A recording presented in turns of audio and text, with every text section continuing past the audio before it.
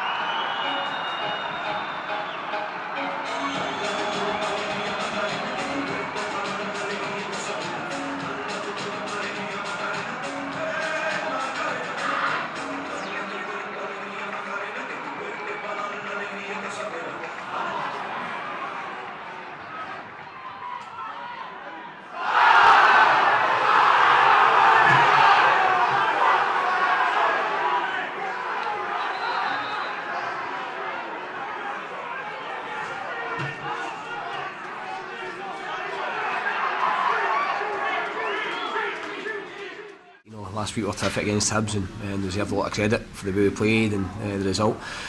Today we just weren't at it. I mean, in saying that, I think the first half he's been 3 goals up before they score. And they scored against them a play, a mistake. And disappointed on that. But the second half, I've never done enough to get back in the game. And Livingston also scored the second goal and killed the game off. Tuesday night was always going to be a big game anyway, but is it now an even bigger game after today's result? I don't think so. I mean, there's still a long way to go regardless. That's just the last quarter of the first game today.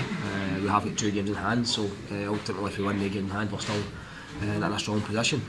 But Tuesday will be a big game because Haller are obviously fighting for lives as well. So, but no, we'll rest up. We'll look at it again, and the boys will be ready for Tuesday. Disappointed in the manner you conceded the goals today? Yeah, because I think it was on downfall. Straight to them. In the first goal, with comfortable possession of the ball, we lost it at middle of the park. They got through and we had a chance to clear it twice. Then we kind of toe poked into the back of net.